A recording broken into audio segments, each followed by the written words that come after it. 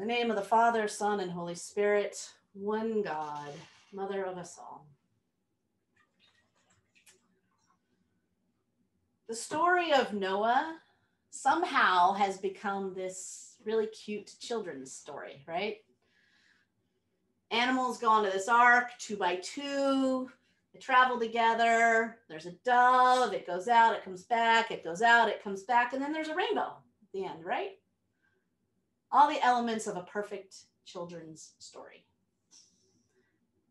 Except for the first part, which we like to skip.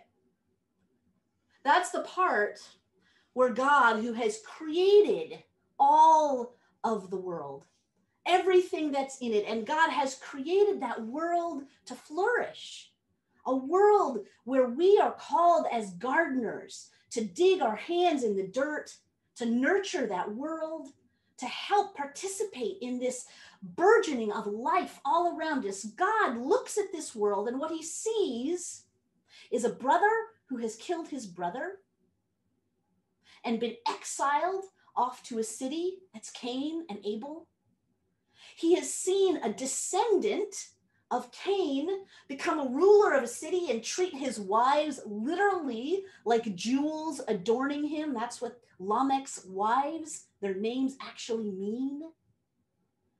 And a man so proud and boastful of his position that while Cain was exiled for murder, he says that if anyone hurts me or my descendants, hundreds will be killed.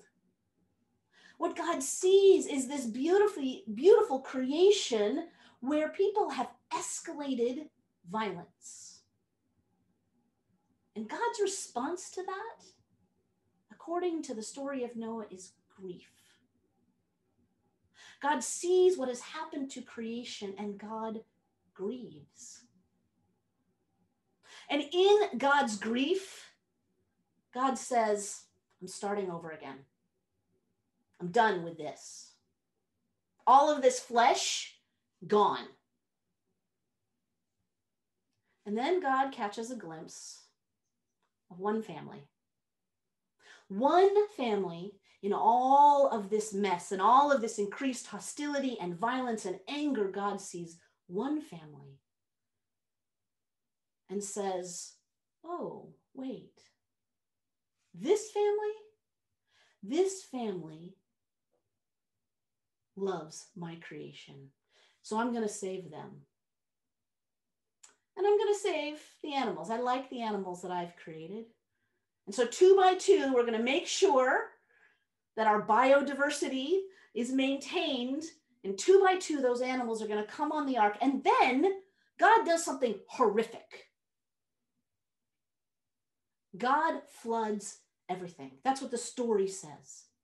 God floods all of God's creation and kills everybody, except for 8 people and a lot of animals. I don't quite know how we got this as a children's story, to be honest, except by taking out all of the hard and messy and difficult parts of it and just focusing on the happy parts. But this story is a perfect example of the struggle that we all have with a world that is not in our control. This story falls in a part of Genesis that echoes so many of the stories of the cultures and religions around this newly forming people of Israel. Every culture has a flood myth because floods in the desert, floods in the wilderness are a danger. I used to visit my grandparents' house in Los Angeles, up in the hills above Los Angeles in the mountains, and there was a flood control channel right next to their house. It's like a 20-foot deep cement square hole in the ground, this tunnel that came down from the mountain and shot past their house. And I was told in no uncertain terms that I was never to go into that flood control channel. And I thought, why? It's sunny here all the time. It never rains in LA, right? Except that the few times that it does, the water roars off of the mountains and through that flood control channel, and I would have been swept down into the Los Angeles basin. Floods in the wilderness are dangerous. And so every culture has this memory of a flood, and they tell stories about it because their lives are out of control. In those stories, what they do is they try to find a way to have control. And if they don't have control, because nobody actually has control over the wilderness, we think of the wilderness as this nice place to go and rest. It's not. The wilderness is dangerous. It's full of things that want to bite you and eat you and flood you out. And the people of this region understand that. And so since they understand that the wilderness is not under their control, they put it under the control of their gods. And so we have this story where, just like we have said over and over and over again at some point in our lives, God's in control. Everything around me feels completely out of control, but God's in control, right? The problem is we've attributed something horrible to God in this story. And sometimes I think we forget as Christians that the Hebrew Bible has the same kind of conversations that we have all the time with one another, right? If God's in control, how can this be happening to us? If God is in control, how is it that 500,000 people have died of COVID? If God's in control, why is it that the waters are once again rising and people are being displaced from their homes? If God's in control, how is it that an entire state known for its deserts can be blanketed under ice and people be dying of the cold? And so we sort of put this into some mystery. Well, God's in control. God is the one who does these things. And we just need to, it's okay. You know, if God is doing it, it must be good and we'll be all right. But I'm not sure that's what the story of Noah is actually telling us. Because this story, it's a conversation. It's a conversation that says, you know, typically we would assume that God raises the floodwaters and God wipes everybody out and that happens out of anger. But in this story, it happens out of grief. And God's response is not to say to Noah, well, now that you've done what is faithful, you've done the right thing, I will give you what you expect.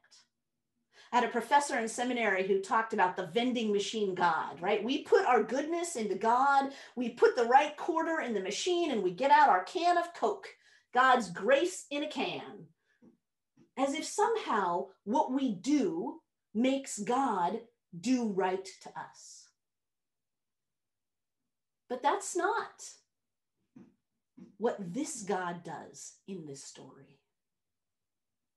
What this God does is recognize that the intent of creation is life and flourishing. And this God says, I will not act like that.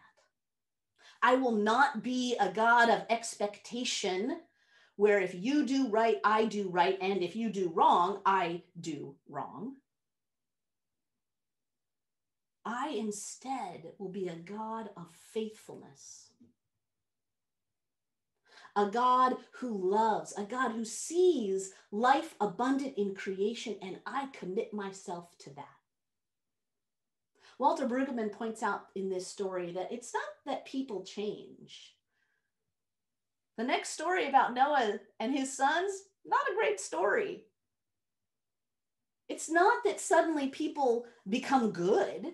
It's not that the violence and the escalation of hostilities that preceded the flood changes. It doesn't. What this story says is that the God that we expect, a God of vengeance and retribution, that is not our God.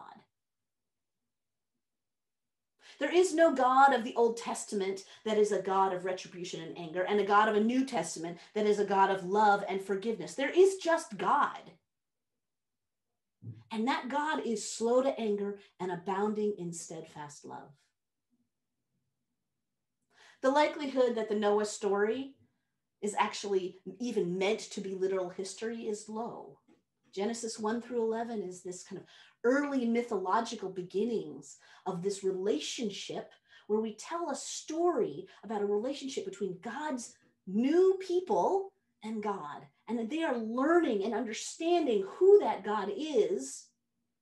And what they are learning and understanding is that that God is not who they expect. Because what's expected is a world that is dangerous and a God who is dangerous. And what they get is a God who says, I will bless all flesh. Not all humans, all flesh. All of creation, I will bless it. And you are invited to join me in that. And if you fail to join me in that, you know what?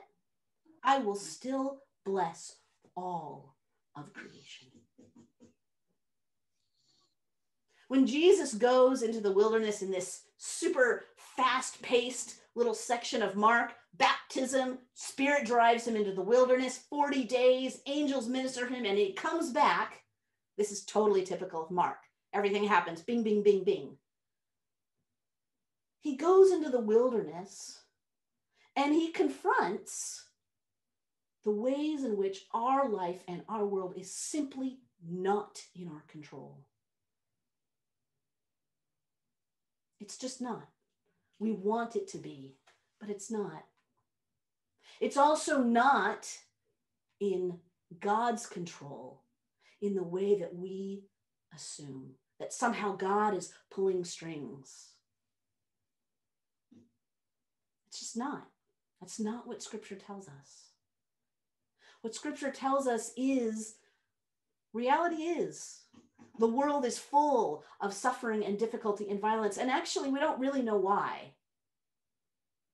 But what we do know is that God is with us. And so Jesus goes into the wilderness. He confronts this reality. He is reminded of the reality of his people, of people who are always finding themselves in the wilderness, whether that is slavery or a wilderness of the desert, a wilderness of the injustice of their own kings. Jesus goes into that wilderness and recognizes the faithfulness of God in that wilderness and comes back out, goes back to his hometown, and he says, I am preaching the good news. Mark is an amazing gospel, and we, over this next year, are going to spend a lot of time in Mark. And over again, the response of Mark to the reality of violence around us, because it is a gospel written to a people suffering violence. Over and over again, Mark's response is, we bind that which is evil. We identify it, we call it by name, and we say no.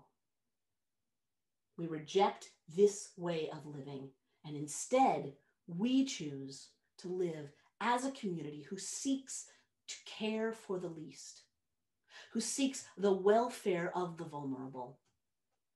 And we do it whether it's by serving lunch or building affordable housing or engaging with our neighbors or having conversations with people that surprise us. We are about the vitality of the world. So listen for that as we continue both through Lent, a time of wilderness when we have the opportunity to spend a little bit more time confronted with the reality of our own lack of control. Knowing, though, that God is abounding in steadfast love, slow to anger, that God is always with us, and that the promise of God, the promise of our God, is to always walk with us as we seek the flourishing of all creation. Amen.